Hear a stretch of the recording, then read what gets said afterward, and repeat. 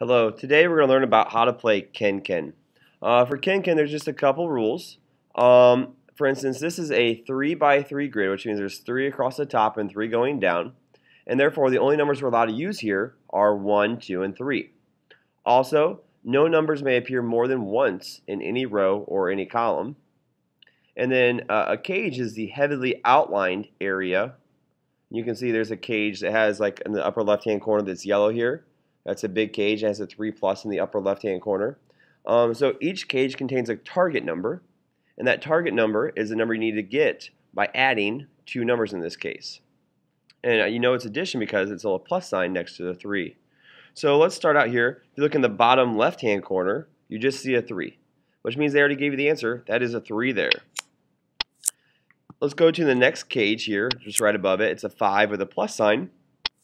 So the sum of these 2 numbers that go here have to equal 5. Well, looking at the numbers 1, 2, and 3, what numbers add up to 5? Well, the only options are 2 and 3. And since there's a 3 right below there, you cannot put a 3 here.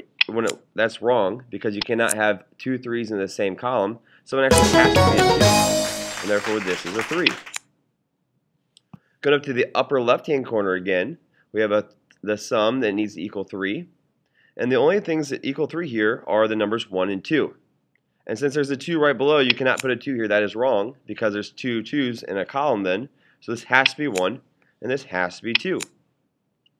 And because of that, we can instantly see the number that has to go here, because you have to have a 1, 2, and 3 in every row and column.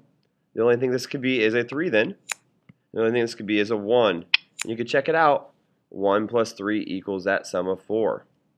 So finishing up this puzzle here, the bottom left-hand corner has to be or bottom right-hand corner has to be a 2, because it needs to be 1, 2, and 3.